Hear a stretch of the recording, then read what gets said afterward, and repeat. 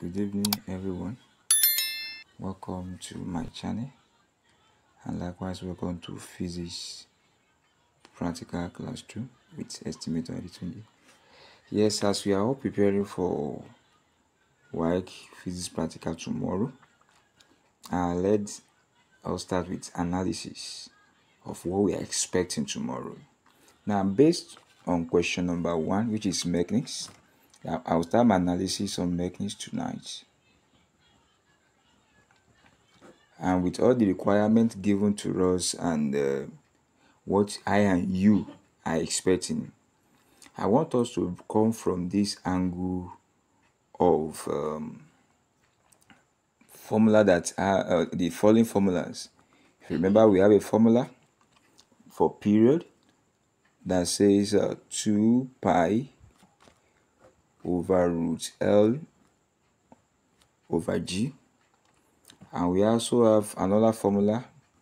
We talk about 2 pi root M over K. If you check very well, when do we use each of them?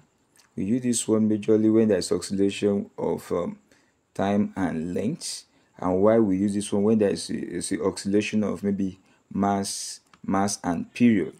But this time around, we are having an experiment that talks about mass, definitely K, that is a spring constant, and likewise we also have an experiment that is talking about length.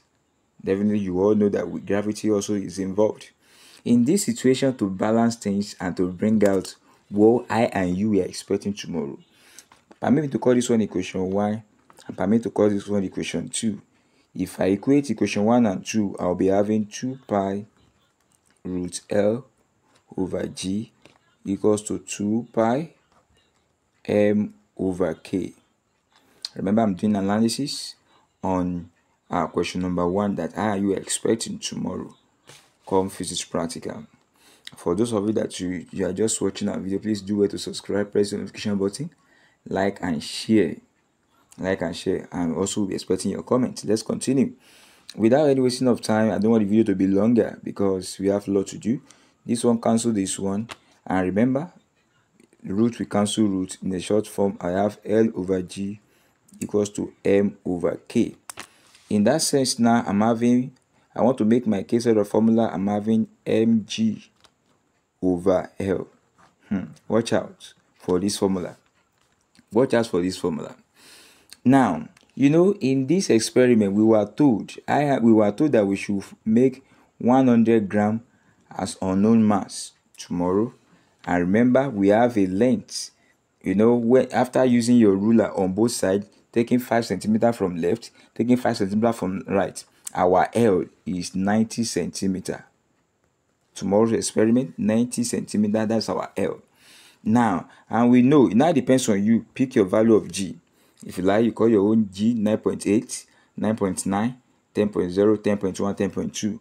But this time around, I want to use a common one, 10 meters per second squared. So on that sense, I'll be having K equals to 100 times 10 over 90. When you do it right, I'm having 1000 over 90, which is finally 11.1 whatever Newton per centimeter. Newton per centimeter. This is my spring constant. You will see in the question, they will ask you to find K. This is the K they are talking about. From this K now, I can deduce the value of my Y1, my Y2, and you know, when I get my Y1 and Y2, I can now say D equals to Y2 minus Y1. So for the issue of mechanics, permit me to stop there. I think this one is a green light. The next thing is just that from this we can generate values for our tables. Can generate, you know, you'll be given value of X, and here you supply, from here you generate your Y. You generate your Y, that's the initial one. You generate your Y1 will be the initial one, Y2 will be the new one. So you know the difference of it is your D. And at the end of the day, you plot your graph. You have to plot the graph of maybe the graph of D against X, and at the end of the day, you find your slope. And in that slope, whatever they want to do in that slope, it will still come and refer you back to this K. This K is a banker, is a joker there for you to bank on, as this exam is concerned for mechanics number 1. I will stop there. So my professional colleagues that we are in the line, take over from there also and make tomorrow a better day for your students. Yes, still on it. Let's now say in the question they ask you to, they are bringing K in this format, maybe K equals to 100 over SL, where your S is slope.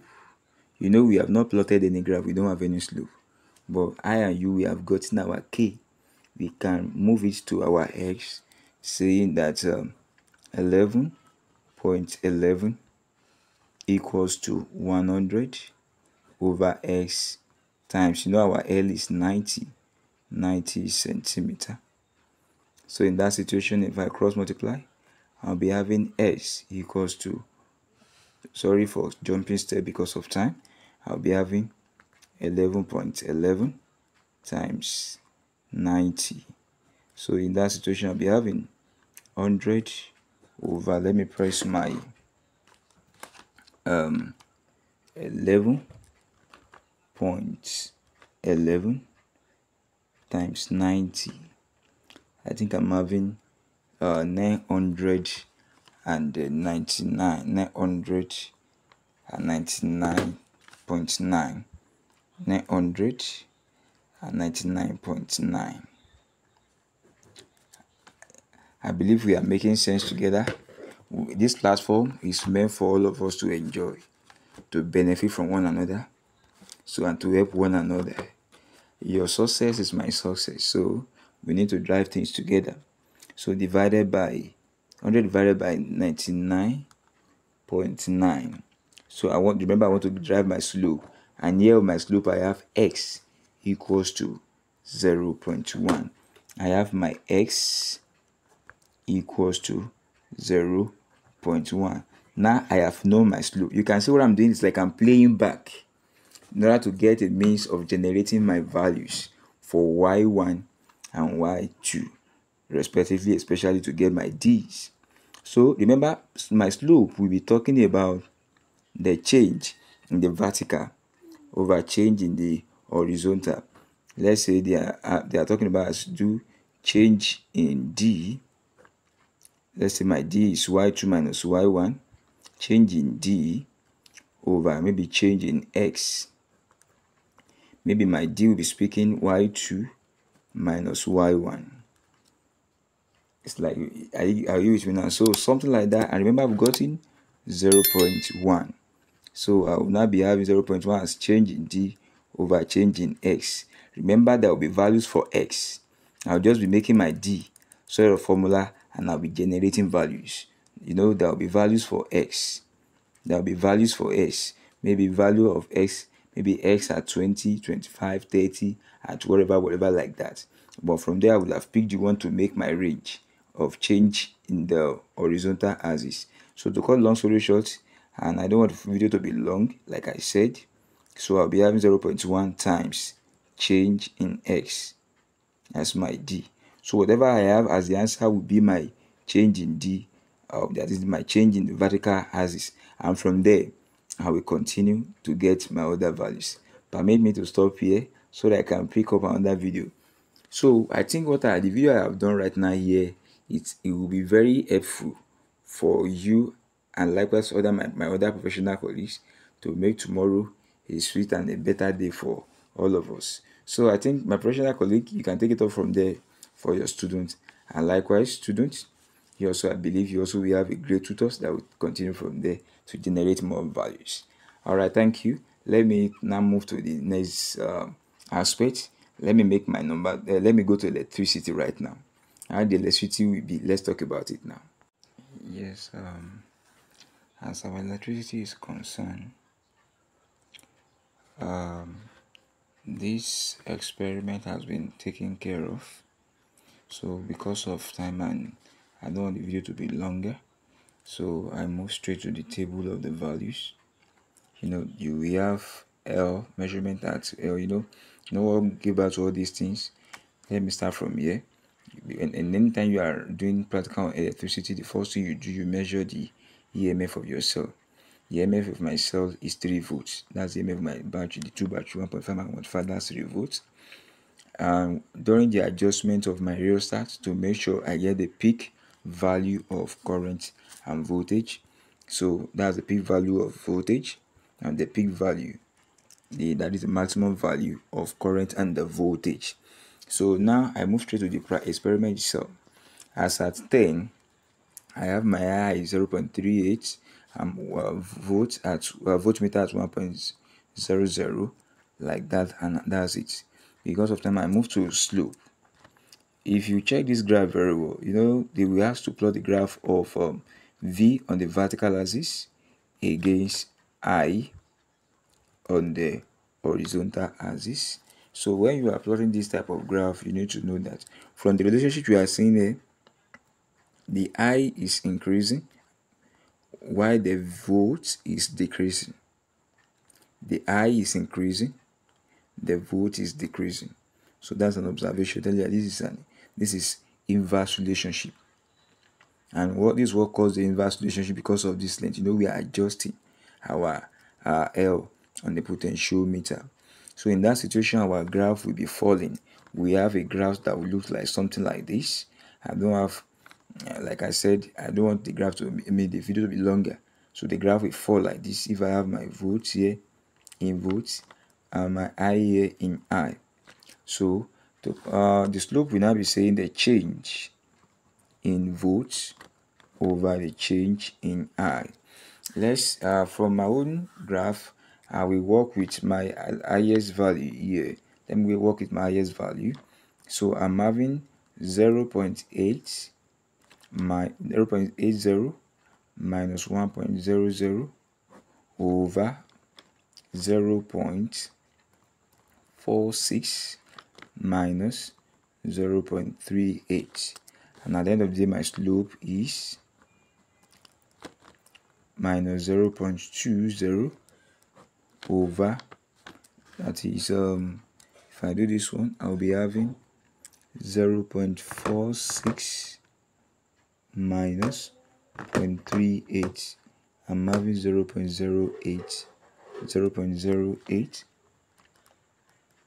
So finally, if I have minus 0.2 divided by 0.08, I'm having minus 2.5. My slope is minus 2.5. What's the unit of volts? Is volts, and unit of current is ampere. So that is my slope. And with this now, I think I have settled a little bit part of electricity. Remember, we have talked about mechanics. Tomorrow you won't do more than 2 out of 1, 2, 3. Just pick any 2 you like.